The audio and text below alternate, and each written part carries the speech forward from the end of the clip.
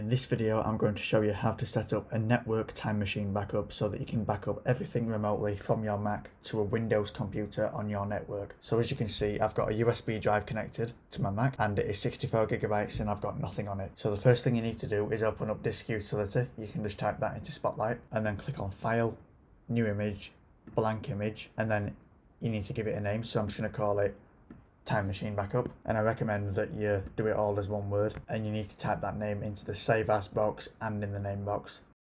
Make sure that you choose the location as the USB stick or external drive, and of course you need to tell it how much of the storage that you want to allocate to Time Machine. So in this case, because it's 64 gigabytes, I'm going to give it 50 for Time Machine, and then the other 14 can be used for any other files that I want to store on this USB stick. The format needs to be macOS Extended Journaled.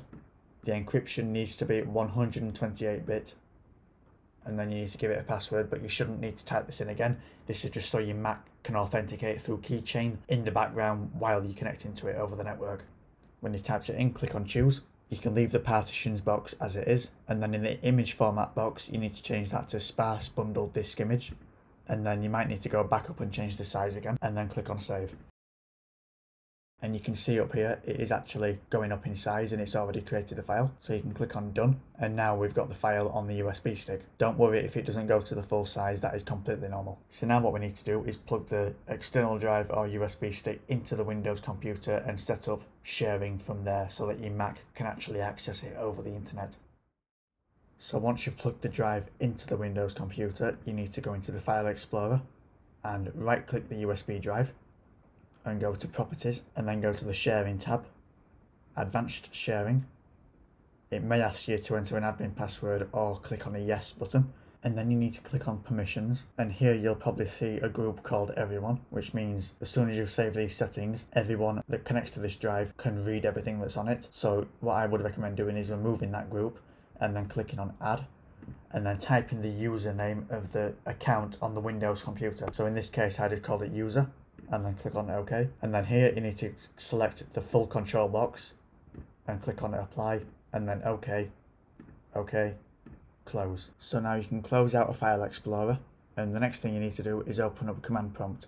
So you can do that by clicking on the search bar next to the Start menu and typing in CMD, and then click on Command Prompt and it should open. In here you need to type ipconfig, all one word, and press enter, and it will show you multiple different IP addresses. The one we need is the IPv4 address, which is this one here. So I'm going to copy that. So now on the Mac side, I'm going to open up Finder and then click on the Go menu at the top, and then go to Connect to Server, or just press Command K on your keyboard.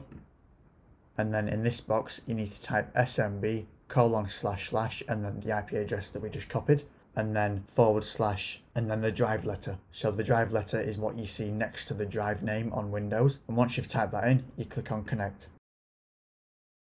And you should hear a sound to confirm that it's successfully connected. And here you'll see the file that we created earlier. So now what you need to do is double click this file to mount it to your Mac, and this is the first time you'll need to enter this password. So once you've typed in the password that we created in Disk Utility, you need to click on this box so it doesn't ask you every single time you want to connect, and then click on OK. And if you look in the sidebar at the left, you'll see we've got the drive connected there.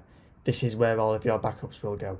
You can still store stuff in the main folder here, but don't store any miscellaneous files inside of the Time Machine backup drive itself. So the next thing we need to do is run a terminal command so that we can allow this drive to work with Time Machine. So to open terminal, just type it into Spotlight and then press enter. And the command that we need to run is sudo tmutil set destination /volumes/ and then the name of the Sparse Bundle Disk Image file. And once you press enter, it might ask you for a password. If it does, type that in, and then if you see the % symbol with the wavy line, that means you've done it properly.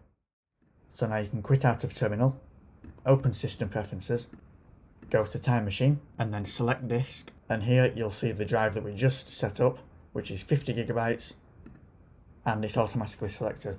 So now you can click Show Time Machine in menu bar, and you can initiate your first backup, and it should work perfectly as long as you've got a stable internet connection. If you've got any further questions, please let me know in the comments, and I hope this has helped. Thanks for watching.